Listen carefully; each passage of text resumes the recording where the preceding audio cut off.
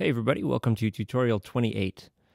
In this video, we'll cover the basics of writing classes and methods so that you can customize and augment the default SuperCollider library. It's a useful thing to know how to do and part of what makes SuperCollider such a flexible piece of software.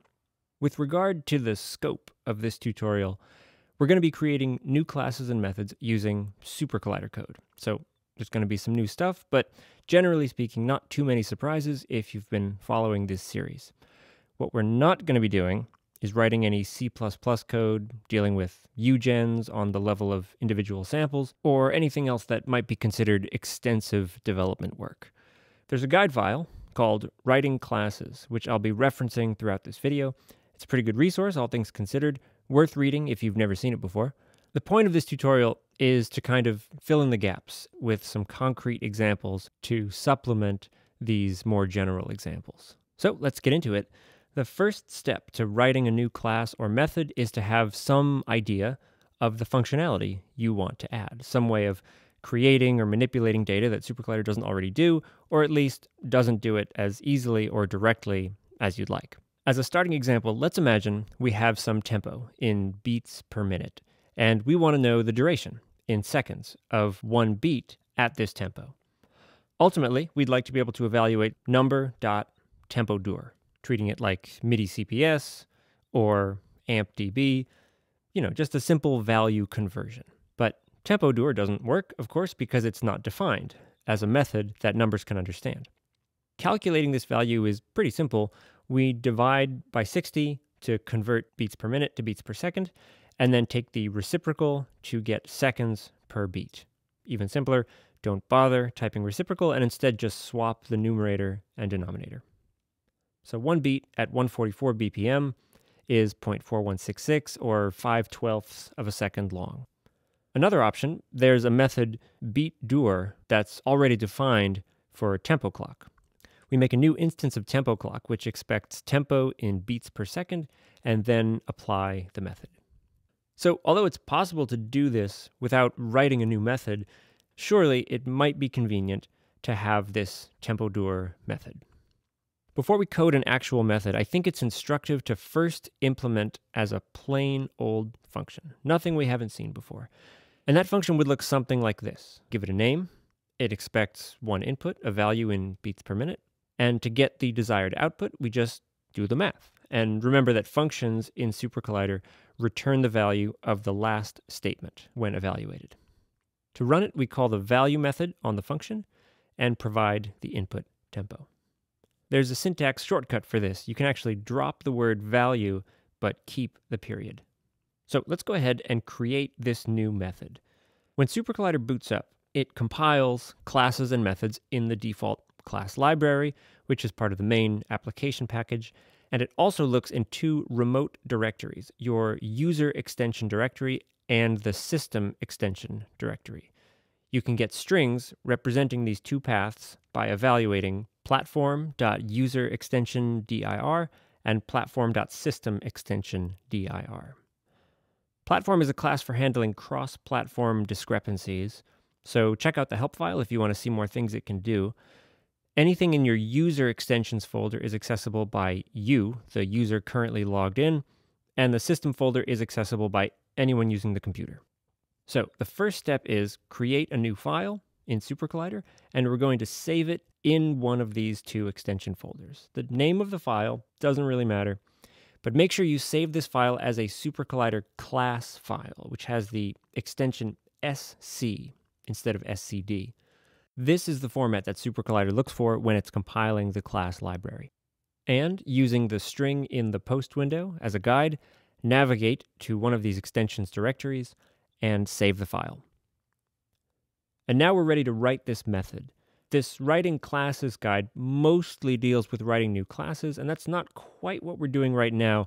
Instead, we are adding a method to an existing class. So we'll scroll down to the section on external method files, and this is the format. So we're going to copy and paste this code as a template into our blank extensions file.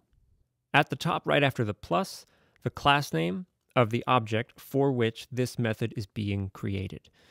In our example, 144.tempodur tempo_dur is the new method, and it's being applied to 144, which is a member of the integer class. Now, integer is probably not the best choice here for reasons that will soon become clear, but I'm going to start with integer anyway, just to make a point. And inside these outermost curly braces is where we put the code for this new method. Now, you might already be aware of the following distinction, but just to be absolutely clear, broadly speaking, there are two types of methods in SuperCollider: instance methods and class methods. So we're going to briefly dip into a more theoretical discussion here. In object-oriented programming, different types of information are modeled using classes. In SuperCollider, classes start with a capital letter. Examples include integer, float, window, server, array. The list goes on and on. You should think of a class as a sort of abstract blueprint for data, but not to be confused with the data itself. An instance, on the other hand, is a concrete, tangible manifestation of a class. Every class has some number of class methods and some number of instance methods. As an example, series is a class method defined for array. In this expression, we're creating an arithmetic series of 8 values starting at 1 and counting up by 3. This class method returns a new array instance, which we're storing in the container A through this variable assignment. If we try to apply this class method to an instance of array, it doesn't work. We get an error message because series is not defined as an instance method. And if we stop and think about it, this expression doesn't even really make sense. Like, what are we trying to do? Unclear. Now, reverse is an instance method defined for array, so it's perfectly sensible to use it here and overwrite the variable with the new result. But same issue and a similar error if we try to apply this instance method to the array class. The array class is like the all-encompassing, generalized, abstract idea of an array, not an actual array.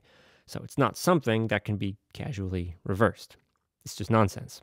Getting back to our current example, we are clearly envisioning tempo_dur as an instance method because it's meant to be applied to an instance of the integer class, not the class itself. In these SC files, when adding methods to an existing class, if it's a class method, the method name must be preceded with an asterisk. If it's an instance method, no asterisk.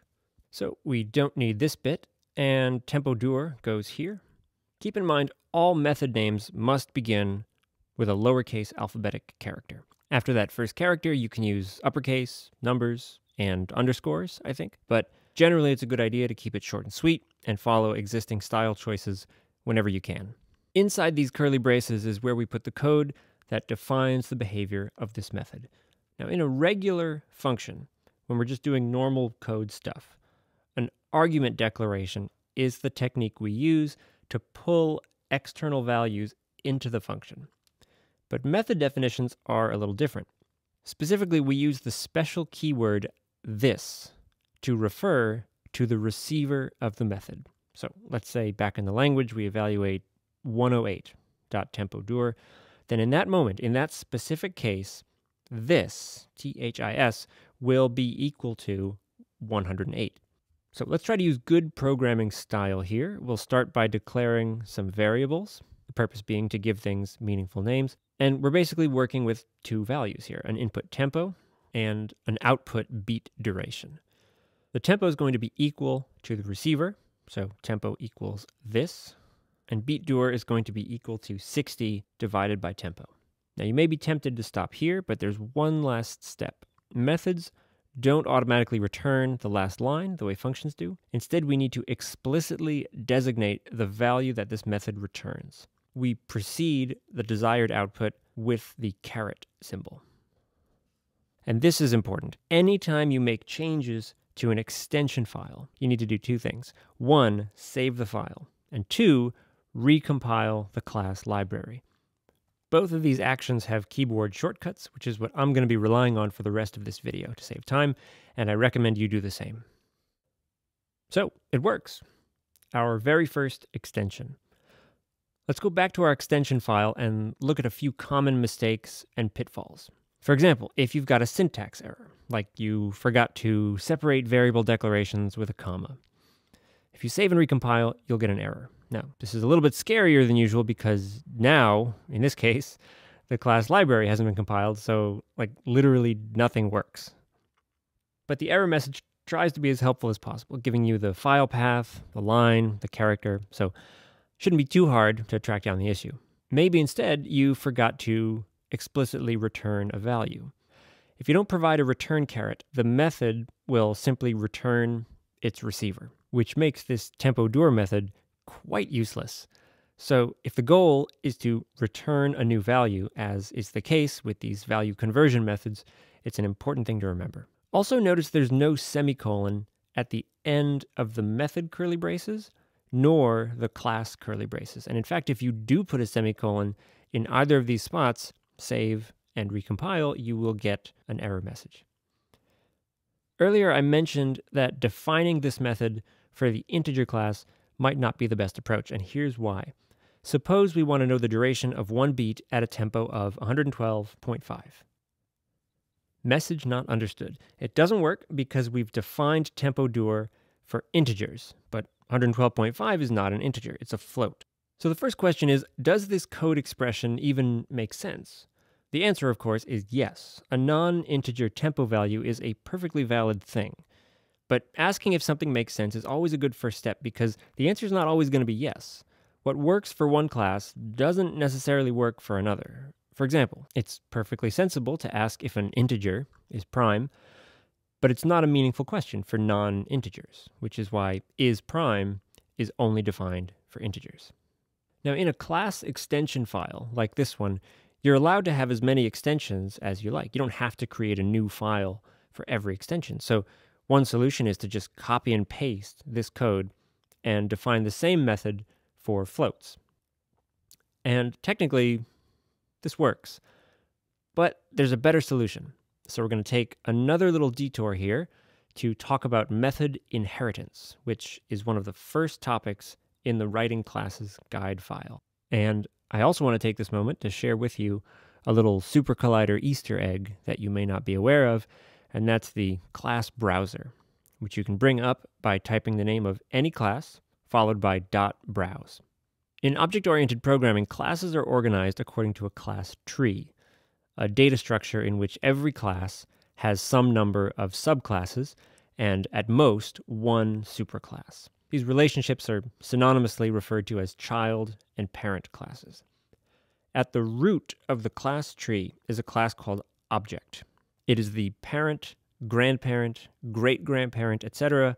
of all other classes, and it's the only class that does not have a parent class.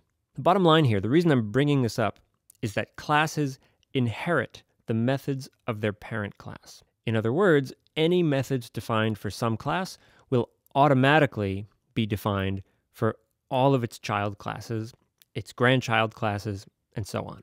This class browser is an excellent tool for visualizing the class tree. You can type any class name in the search bar at the top and hit enter to view information for that class. You can use the forward and back buttons to navigate through your browsing history. In the bottom left, there's a list of all of the immediate subclasses of the class you're currently viewing. Double-click to select one of them. To the right, a list of all methods defined for the class being viewed. As we've already seen, an asterisk denotes a class method. No asterisk denotes an instance method. Click to select any method, and the arguments for that method will appear in the rightmost column. If you want to know the parent class of the class being viewed, click the Super button. You can open the help file for a class, if it exists, by clicking the Help button. You can view the source code by clicking Class Source, and the Method Source button will open the relevant source code file, if it's not already open, and attempt to auto-scroll to the line where that method is defined. All things considered, very convenient. And not just for visualizing the structure of the class tree, it's also a great way to discover methods that you didn't know about. And while we're on the subject of looking up source code, there's an option to look up implementations for classes and methods in the language menu. The keyboard shortcut is Shift-Command-I, or Shift-Control-I on Windows and Linux. This brings up a search bar for locating the file in which a particular class or method is defined. For example, type array and hit enter. Right at the top, we see the array class and all of its class and instance methods.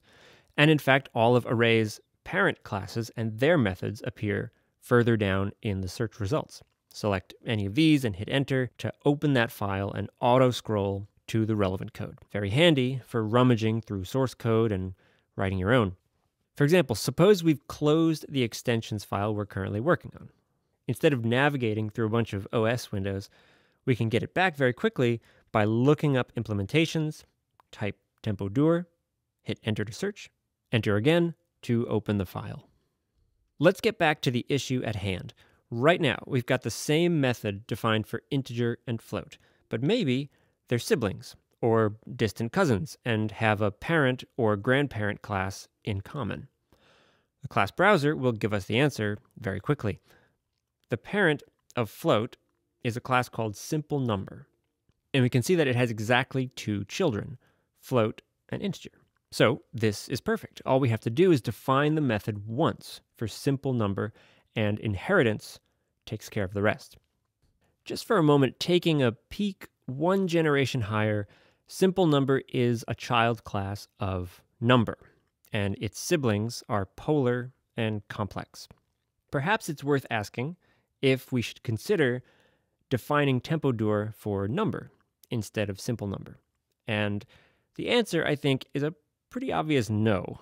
Polar and complex numbers are two-dimensional values that exist on the plane, and treating a two-dimensional value as a tempo is something I have never even considered.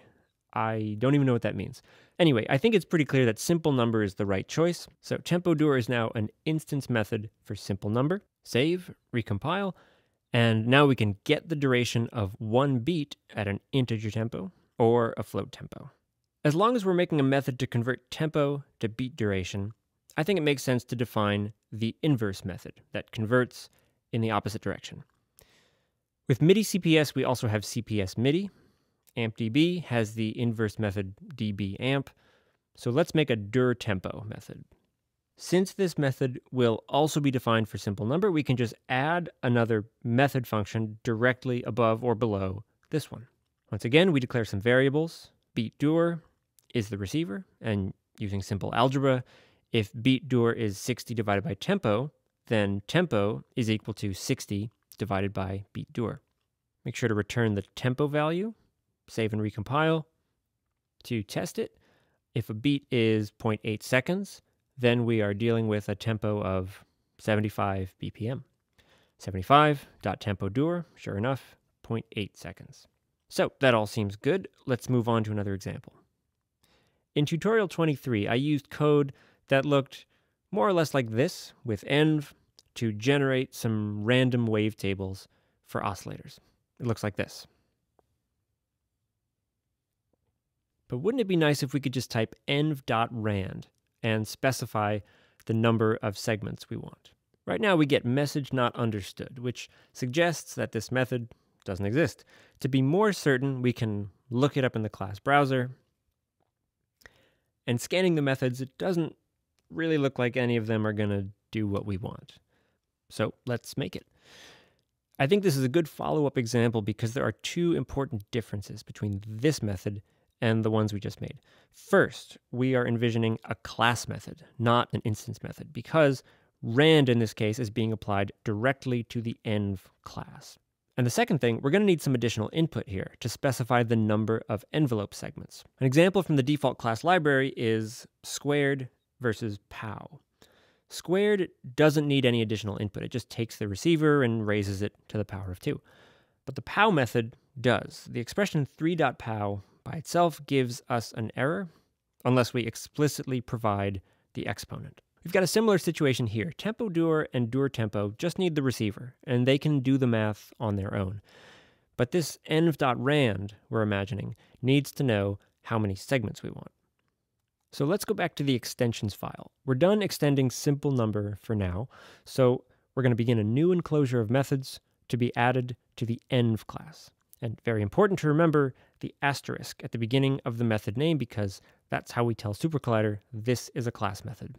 To start, it's pretty reasonable to just copy and paste our existing code. Now, we definitely don't want this plot business in here, so let's get rid of that. So the first question is, when we say env.rand 20 or 4 or whatever the number, how do we pull this number into our method code?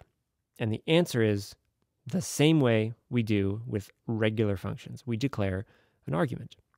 Now, it's up to you if you want to provide a default value. It's ultimately a design choice, I guess.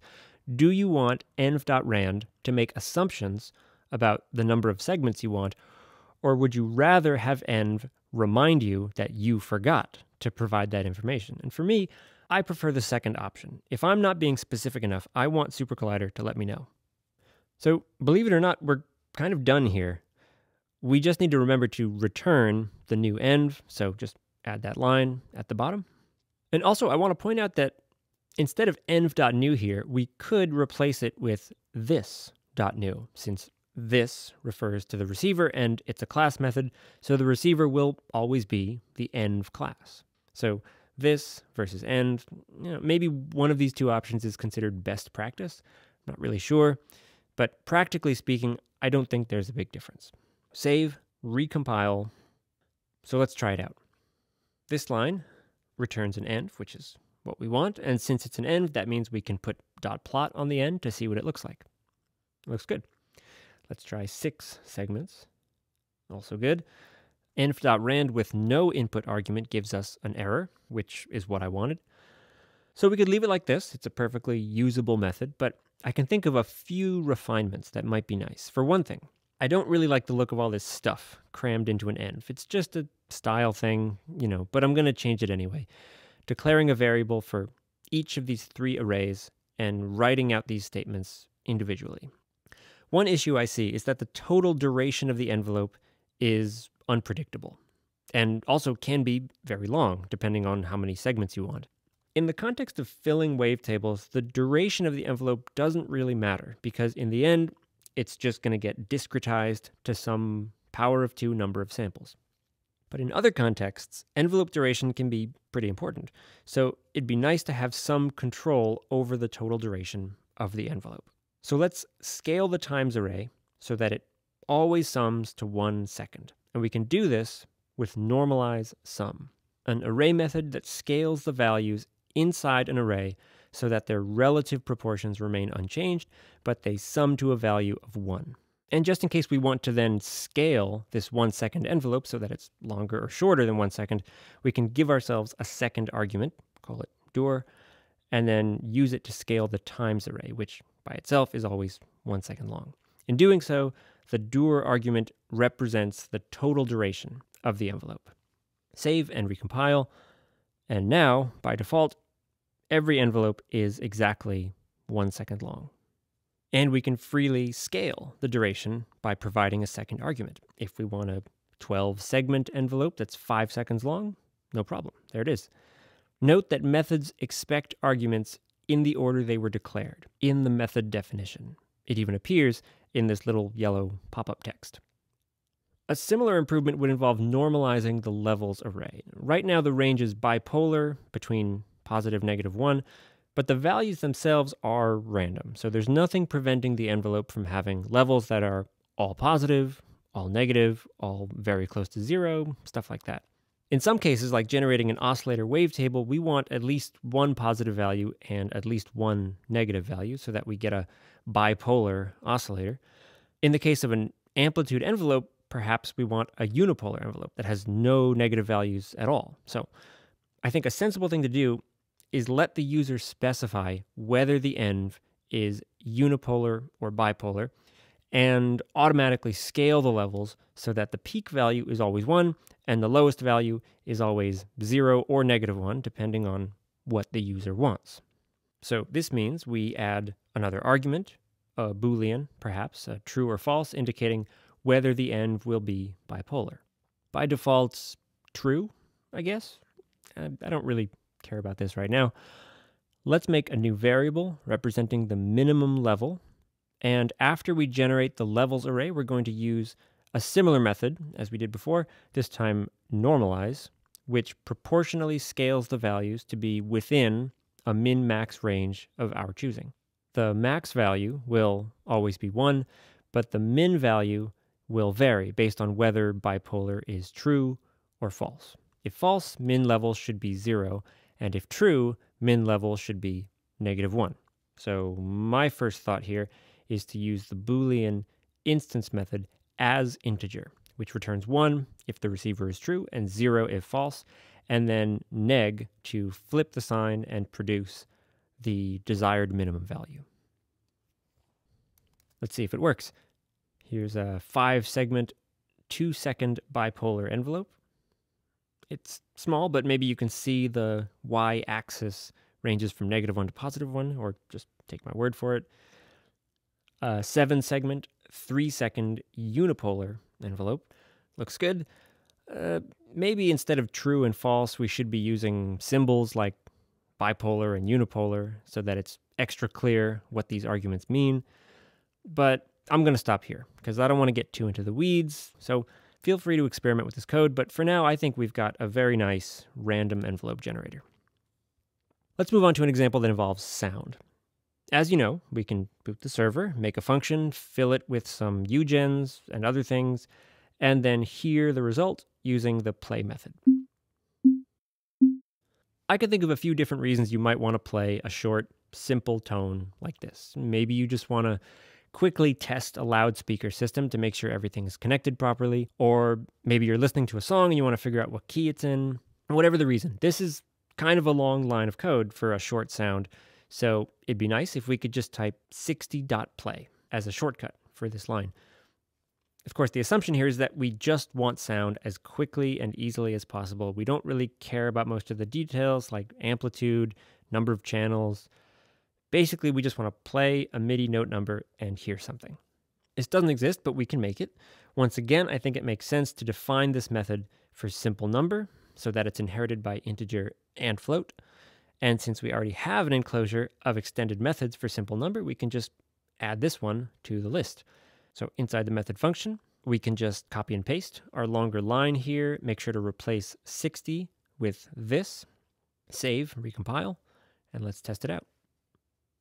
So a couple of things here. First, be aware that recompiling the class library has the side effect of quitting the server. So you'll need to reboot.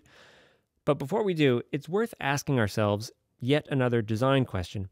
Do we want this new method to boot the server for us if it's not already on? And I'm thinking no, because virtually every other server-related action in SuperCollider, like allocating a buffer, adding a synth-def, none of these things boot the server automatically. Booting the server ought to be viewed as a discrete, separate step. And in SuperCollider, it's also a significant thing to do. You're powering on this big audio engine, and this might even have unforeseen consequences depending on circumstances. So I think it's just messy to have this mostly unrelated method boot the server as a side effect. And maybe more to the point, if we run this longer line, we get this warning, which I think is a nice, helpful reminder. So it makes sense to keep this behavior consistent, and we'll just manually boot the server like we always do. So that works. And we've arrived at another important point to understand, which has to do with a method returning a value versus a method having a side effect. In the previous examples with tempodur and env.rand, the main goal of these methods was to return something new. So we made sure to insert a caret to designate the thing to be returned. But in this example, we're not returning anything, or more accurately, we haven't specified a return value. In SuperCollider, every method returns something. There's no such thing as returning void, as is the case in some other languages. So if a method definition does not specifically designate a return value, then the method returns its receiver. And that is why we see 60, 67, 72 in the post window. But that's fine, because in this particular case, we don't care about the returned value. It's simply not important or relevant. What we care about is the side effect of calling this method, which is to produce a sound. So some methods are meant to return a value, others are meant to perform some side effect. and some possibly meant to do both. But the point is, this is an important distinction. And a good example of this distinction from the default library is window.new and window.closeAll. These are both class methods. And looking at the source code, window.new does some things, but ultimately has a caret at the bottom, which returns a new initialized window instance. And that's the whole point of this method, is to get that usable window from the method. But for window.closeAll, there's no caret, so no return value is specified, but this method has the side effect of tracking down all the open windows and closing each one. And in this case, that's the point. The window closing side effect is the reason we call this method. The fact that it also returns the window class is just an unimportant thing that happens. Anyway, while we're on the topic of sound, let's now talk about pseudo-UGens. There's a guide file called Writing Unit Generators. And for the most part, this file is all about writing actual UGens in C++. It's a good resource by itself and includes a link to a SuperCollider GitHub repository called Example Plugins, which at the time of writing this video is deprecated and redirects you to this cookie cutter template. Now, like I said at the beginning, I'm not going to get into C++ in this video, but this guide file does include a section on pseudo-UGens. A pseudo-UGen is basically a wrapper for a chunk of UGen code that you want to be able to reuse more easily. And the guide file sums it up nicely. It says, a pseudo-UGen is a class that superficially resembles a UGen class, but it only returns a composition of existing UGens. And this ultra-simple example of a boring mixer has one class method, AR, which expects two inputs and returns half the sum. Doesn't get much simpler than that. So here's a more complex example of my own. In my compositions, I have this 2-channel reverb that looks like this. It's something I often reuse and sort of continually adjust and refine as I see fit. You can probably find variations on this idea throughout my channel. I think it comes up from time to time, but basically it's a variation on a Schroeder reverb. So at its core, it's a sum of several comb filters followed by several all-pass filters in series. There's also a pre-delay before the body of the reverb is created. These slow-moving noise generators add just a bit of movement to the delay times to prevent the reverb from sounding like you're inside of a big oil drum. A filter that removes DC bias, a few low-pass filters here and there just for damping, and the dry-wet mix is handled here. Blend is just a convenience method that returns an instance of an X-fade UGen, just an equal power mixer. In fact, we can look up the blend source code by using the implementation search.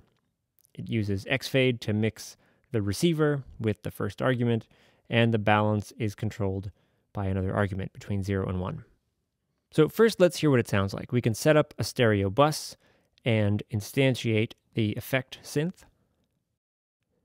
Now, I'd love to be able to use this new play method to audition the reverb, but we didn't give ourselves the option of specifying the output bus. So it always goes straight to hardware. Let's change that real quick. First, I'm going to rewrite this code so that it's a little bit easier to read. At the bottom, an out UGen and an argument at the very top of this method function, default to 0, right after the opening brace after play. Now, this might look a little weird, but it's a matter of scope. We have to make this argument available to the play method, and not just within the UGen function, so that we can pass in a specific bus when we call the method. Okay, save and recompile, reboot the server, synth-def, bus, reverb synth, and now we can play this test tone to bus B. Okay, so this reverb synth-def is a good-sized chunk of code. Let's make a pseudo-UGen for it. Back to our extensions file, there's a tricky organizational nuance here.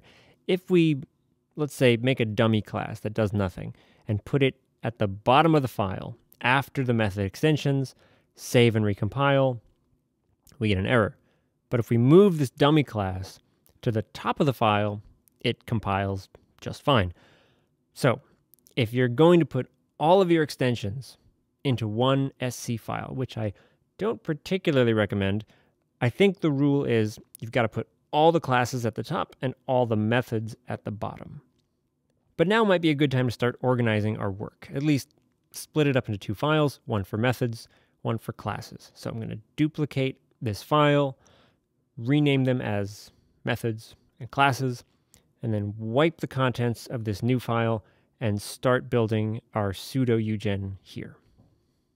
First, it needs a name. I'm going to call it verbef. The syntax is similar to adding methods, but in the case of new classes, we omit the plus symbol. This class is going to have one class method, AR.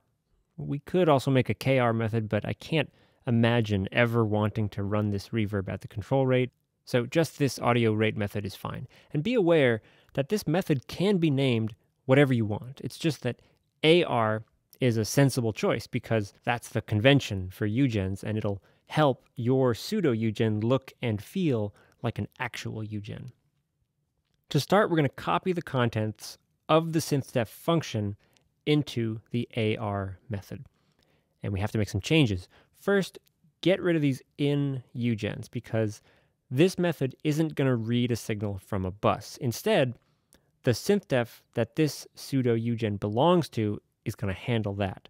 And we're just going to supply the input signal explicitly using a named container in the same way we specify the input signal for a filter, like LPF or something. So we just say dry is equal to in, the first input argument for verbef, and wet is also equal to in. And I suppose we don't want any default value for in because I think of the input signal as something the user must provide on their own. Then wet goes through all this code, gets processed and recombined with dry, and a similar situation with out.ar. We're not writing the signal to a specific bus. Instead, we're just returning the signal, and the synthDef will handle the bus connection. We also don't need this output argument anymore. And if we want to be consistent with the design of other UGens, we could put mul and add at the end of the argument list with typical default values and apply them just before the signal is returned. Although, to be honest, I doubt we're going to use these. Save, recompile, and now back to our synthDef. With a pseudo-UGen ready to go, we can drastically simplify this synthDef. Starting with the original, we keep all of these arguments, just a single variable named sig, read the input from some bus, and then replace all of this with a pseudo-UGen. Plug in the synthDef arguments, note the convenient pop-up text that reminds us what they are, and send the signal out. Reboot and re-evaluate all the necessary stuff. Everything's the same, but the synthDef is now much shorter, looks very nice, and we retain all the functionality from the original version. For example, we can change the mix.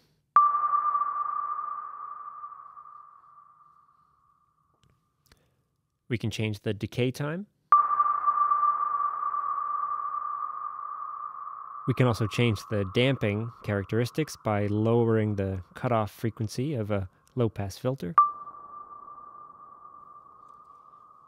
So it's all there, tucked away inside the source code.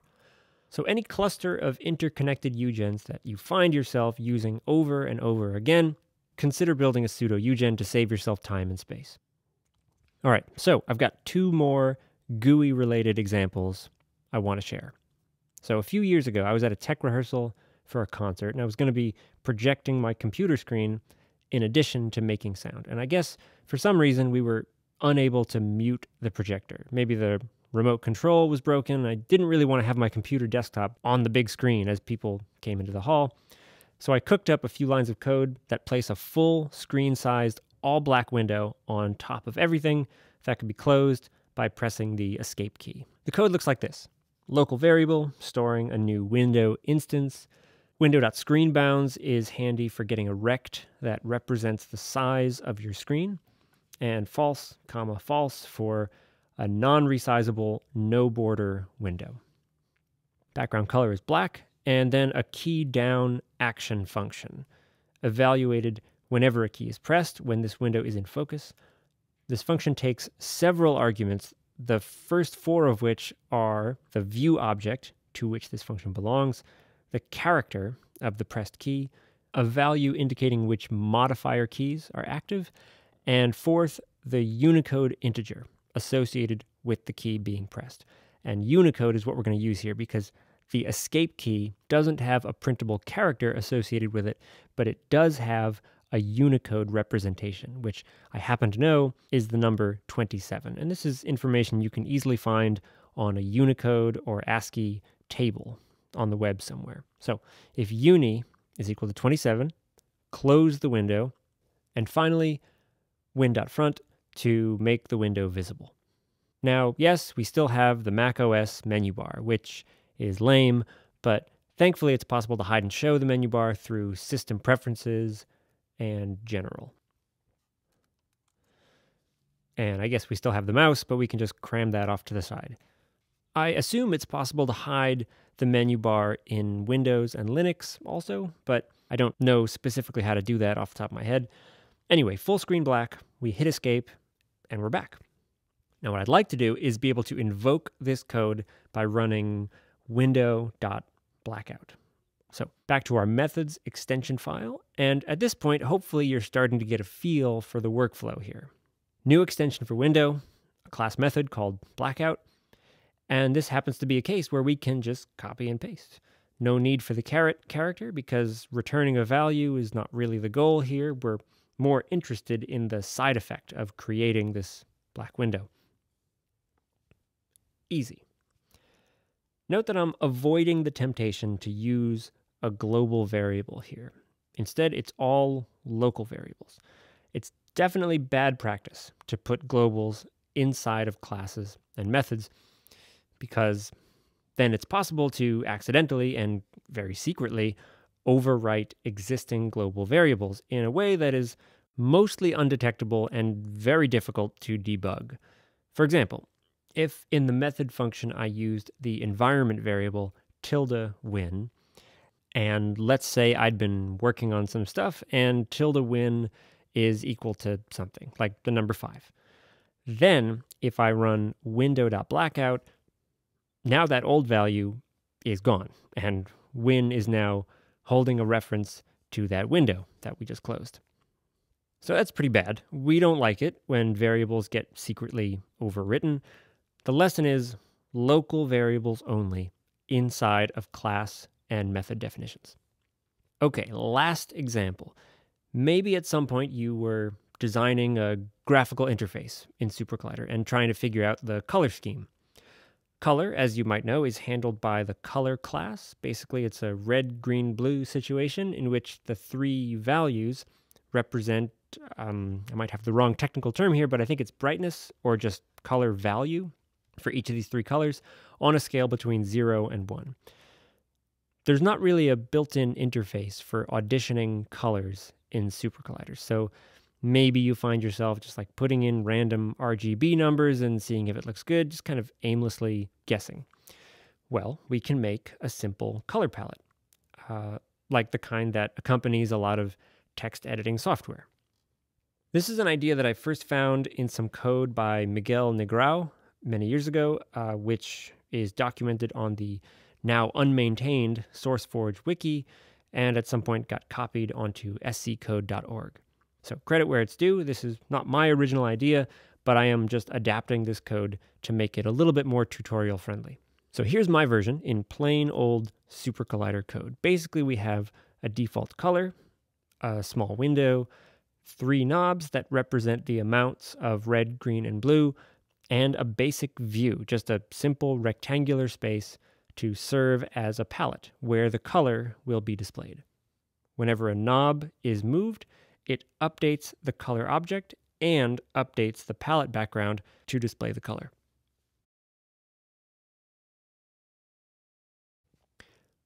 So it's working. The main issue is that we don't really have a good way to extract the numerical color values from the GUI. So if we were doing this as plain old code, we might put post ln someplace so that we see the color in the post window whenever a knob gets touched. Or maybe we would use a global variable for color so that we can access it anywhere.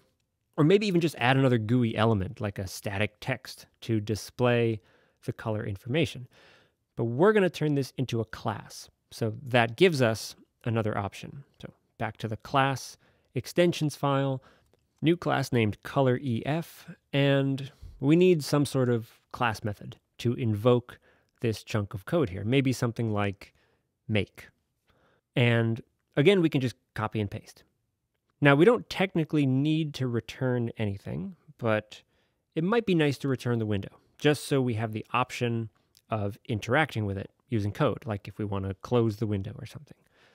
So save, recompile, and there it is. And since make returns the window instance and we've captured it in lowercase c, we can do c.close to get rid of it. The way we've got ColorEF defined is okay for the most part, but there are some conventions we probably want to follow, mostly for consistency with other types of objects.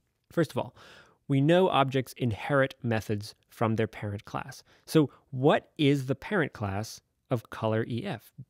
Does it have one? Let's find out. It's object. If we don't specify otherwise, new classes are built as immediate descendants of object. In my experience, this is usually fine, especially if you're doing some very unique and customized thing. But if you are imagining a new class as some minor variation on an existing class, like, I don't know, window, then you'd use this syntax in the class file. New class name, space, colon, space, parent class, and then begin the class definition function. And now we can see that ColorEF is a subclass of window, which is a subclass of object. But again, in this case, I think inheriting directly from object is fine. So any methods that work for object will be valid for ColorEF. And speaking of, what about the new method, new? We're not using it, but it is inherited from object. So it works, and we get a new ColorEF instance, but we can't call make on C because make is a class method we defined, and C is an instance. So the convention that I've seen most often is to override the new method in a particular way. And the writing classes guide gives some information here. It says, when overriding the class method new, you must call the superclass, which in turn calls its superclass up until object.new is called, an object is actually created, and its memory allocated. So that looks like this. Class method new returns a new instance of the superclass, and we use the special keyword super to refer to the immediate parent class. And then we call make on that new instance. So make must now be an instance method that's going to be responsible for doing all of the initialization and setup for ColorEF. So make sure to delete this asterisk, save and recompile. So now we can use new, and the make method gets called internally. But now make probably shouldn't return the window anymore, because if it does, we lose access to the instance of ColorEF, and that just doesn't seem right to me. So let's remove that return line. And now C is an instance of the ColorEF class, and that's the behavior that we're accustomed to. But we still haven't dealt with the main problem of having access to the color instance through the ColorEF class. All right, we've got the window. We pick a color, but how do we get the numbers? Well, we could go back to the class file and add an instance method that returns the color, and that's generally a pretty easy thing to do. The problem is that right now, the color variable is local to the make method, so we have no access to it outside of that scope. So the very first step is to remove it and instead declare color at the very top. In doing so, we're making it possible to reference this attribute in any of the class or instance methods. Now, we don't have to provide an initial value, and in fact, we probably shouldn't because that's being handled by the make method. With an instance variable at the top, we can now create a method, let's call it getColor, that returns the color variable we declared. So let's try this out. Create the instance, turn some knobs, and c.getColor returns the color instance, and that's what we wanted. And just so you're aware, the method name and variable name are not in competition with each other. They can actually be identical, and that is not a problem, as long as this doesn't bother you from a stylistic perspective. And there's actually a shortcut you can use for making access methods like this one. We don't need this method definition at all. Instead, we just put a less than symbol right before the variable name. Still works. This shortcut is documented in the Writing Classes Guide, down in the section titled Getters and Setters. If a variable is preceded with a less than, you can get it, but you can't set it. If it's greater than, you can set it, but you can't get it. And if it's preceded with less than greater than, that means you can set and get. Right now, color is gettable, but not settable. So that means we can get the color, but if we try to set the color to something new, we don't have access. I think that makes sense in this case. We definitely want the ability to get the color from the class, but we don't really need to be able to set the color using code. I mean, that's what the knobs are for. We could make color a settable variable, but then we'd have to deal with making sure the knobs get updated when the user calls the setter method, and I just think that's more trouble than necessary. So now, c.close doesn't work anymore because that method isn't defined for object or color EF. But we can give ourselves access to the window using the same technique by making window a class-wide variable and making it gettable. Now all we have to do is c.window.close. Perhaps even nicer, make another instance method named close that does the work for us. All this method needs to do is this.window.close.